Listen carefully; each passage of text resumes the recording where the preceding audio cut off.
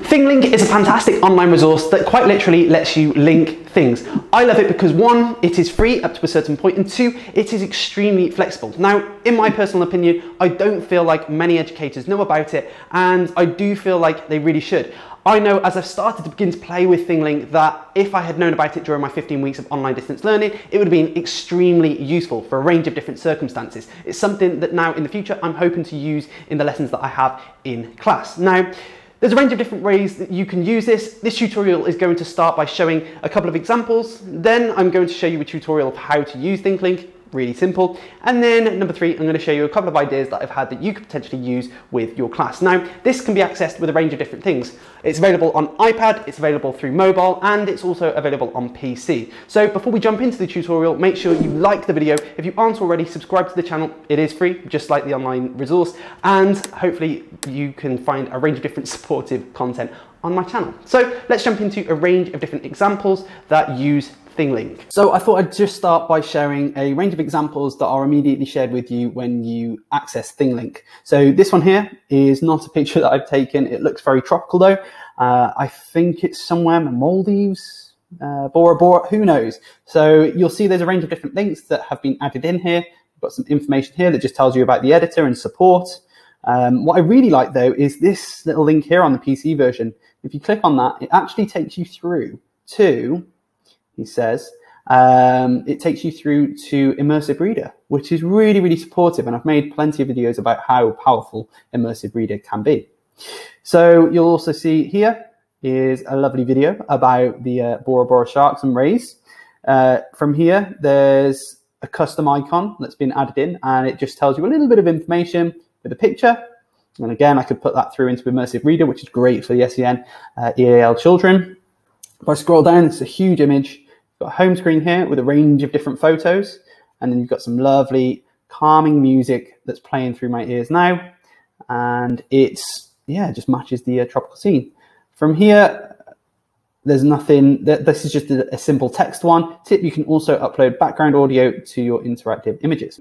One thing that's really important to mention is that you can actually link up videos too. Depending on the type of video that you have, you can really start to create some immersive environments for the children, which is great because school trips and things like that might not be possible at the moment. So having these links, these ThingLink videos available, really powerful. So if I just show you another sample video that's been shared by ThingLink already, this is about magpies. So I press play, you'll see that there's a range of different links. Oh, and here's a magpie. So from here, we've got some information.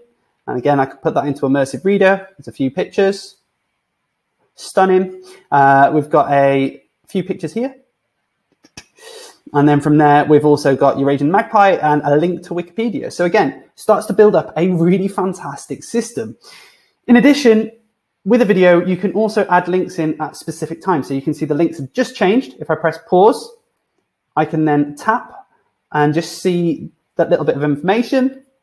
And then if I were to click on that, it would also come up with some magpie sounds too.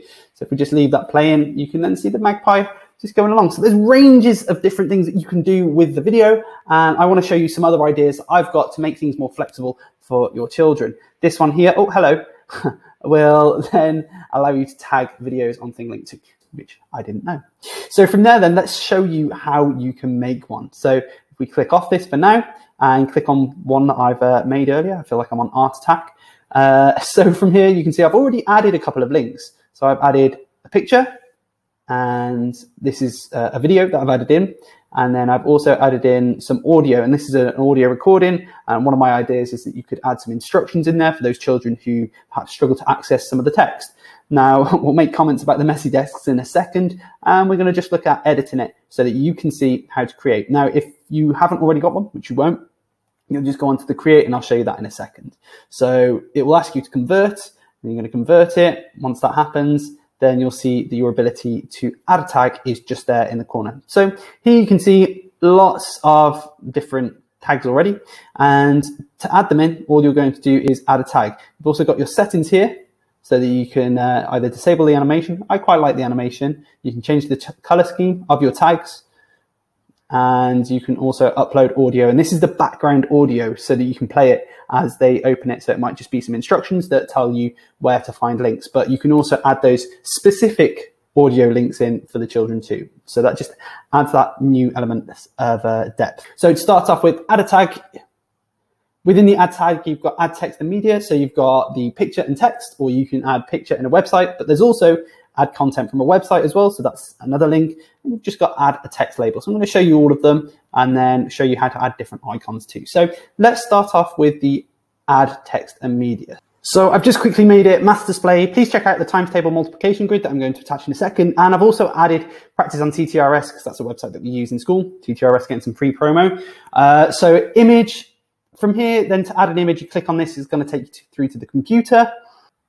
You can also add a video again for further support. And then you can upload audio. So this is whether you want to just explain what you've said and written for those children who might struggle to access the writing. So hi there guys, make sure that you check out the multiplication grid, times table Rockstars is linked, and then you've also got some videos that I'm going to put to the side of this display.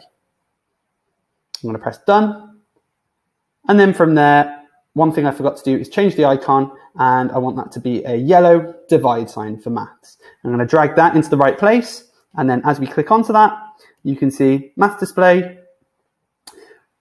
Please check out the times table multiplication grid, practice on TTRS, and then in my ear, I can hear the audio too. From there, we're going to add another tag. We're just going to add content from a website, and we're going to add a multiplication song. As you can see, I've changed the logo to a custom video one. So as you click onto that, the video pops up. So now I've got these two here, and it just starts to bring this display, this photo to life a little bit and gives the children lots of different things for them to interact with. From there, you've also got a simple text label.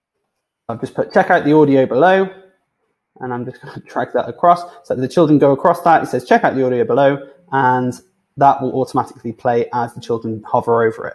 So there we go. There's a range of different icons that you can also add in. So if we've got add content from website and we press change icon, you can also upload your own icon as you saw on the example before. Now, from there, you can do a range of different things, and some of them are more premium, so I won't bother showing you.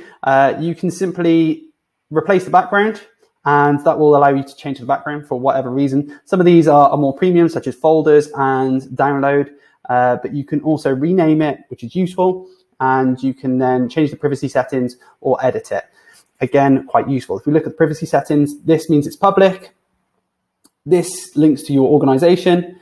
This means anyone with the link has access, and this is private, so it's only available to you. I would recommend changing it to unlisted just for security reasons, just in case there's anything that is important to you. Press save, and then that's going to be available to anyone who has the link. From there, you're going to press save. This is your media link, but if you wanted to change it to a link, then you can copy this and then share it obviously with your Google Classroom, email, Seesaw, Teams, whatever you're using, that's then available. Other than having share as a link, you can also publish to social, and you can publish through Teams, Google Classroom. These you probably won't be dealing with, but you can also publish through email as well, which is important. One of the other ideas as well is to link it to a picture, which then links to Bitmojis, and I'll show you that in a second, but I wanted to show you another idea that I had, another couple of ideas before showing you that. So you can see this picture here has now uploaded. If I tap onto it, it will open up. Now, my thought here was that actually you could set a timetable for the children, but within that timetable, you could then have a range of different links to support that lesson. So not only could you start adding tags such as text and media, so that you could have some supportive slides integrated into your images, you could then also have a title, description, and then a website where children could share the work. So like I shared with TTRS as well, for those children who struggle with reading and you know are working at home independent, who perhaps they're in that Key Stage 1 area, you can then upload the audio to support that. So today, guys, we're going to be working on maths. We're going to be looking at calculation with addition. So make sure you check out the content that's attached within the lesson so that you can access the work more effectively. From there, it's going to upload. Image-wise, you can then, like I said, upload perhaps some slides that you've created, and then lesson 1, and then you can support with work as a website. So that's there. If I drag that one up, again, as I always forget, you can change the icon. And if I wanted to add a video, I could add that too. And that could be a video, again, you teaching your recorded lesson for those children who are working from that asynchronous sort of learning environment where they're learning on demand. So you could add a YouTube video of you teaching in there, And then you could really start to build up lesson 1, lesson 2, lesson 3, lesson 4. And again, because that's created there, you could then share that with your learners. And if you're working in a team, you could also sort of like collaborate on that, create one, and then share it out with all the learners, which could then save on workload too. Idea number 2 is for the children to access ThingLink to share what they understand too. So not only can they share their own audio, they can also access and share links which could have videos in of them teaching something. It could have things that they've written. It can have, well, there's, the options are pretty limitless, to be completely honest with you. So if I'm looking here already, I can click on the edit, and then we can add a tag and just start to. So just here, I've just added in a little simple text box that just says, you know, in 2000, there weren't very many buildings. Now there's plenty of skyscrapers. An insane contrast here in Dubai. But yeah, that's an unlimited thing that, you know, children could really go away and spend a lot of time with, just developing their ideas. This could be a multi-lesson thing where they're creating a bit of a project, and the options really are pretty limitless with this. The last and final thing that I thought perhaps could be quite useful is to go back to the idea that I had before, this one here, and to link this in a Bitmoji Classroom. Now, hear me out. Obviously, Bitmoji Classrooms, you can have a range of different links integrated into the pictures. So why not have the picture as a frame, and then have that frame, as you click on it, bring you through to the ThingLink. So to do that, you need to make sure that you're able to share it. So we need the share link. We're going to make sure that that's copied. So as you can see with this Bitmoji Classroom, you've got the normal Bitmoji Classroom that you've probably seen in a tutorial before, and you've also got a nice picture of the actual classroom with those different displays. Now remember, we've already created the links all for this, so all we need to do now is link up the photo to then add that extra dimension, which is fancy and technical. So if we tap on that, we're going to go to the normal insert link. I've already copied it, so I should just be able to paste it in, apply, and then from there, if the child comes to it, then present. When we then tap on that link, it's going to take them through to the ThingLink app, which then shows them all of this with the different links. Now remember, this is available on a range of different things, such as iPhone, iPad, MacBook laptops, and all those different things. So immediately we can start to look at these pictures, and it's nice and easy for us to just be able to access those different things, videos, and all sorts of different bits and pieces. And there we go. I'd love to know your ideas too. So that marks the end of the video. If you have any ideas on ways that you're going to use ThingLink with your class that are different to mine, feel free to share them down in the comments so that we can build up a collaborative platform for other educators. If you enjoyed the video, feel free to like it, and if you haven't already, subscribe to the channel to see more edtech videos and also videos about teaching here in Dubai. Hopefully I will see you in the next video, but until then, I'm out.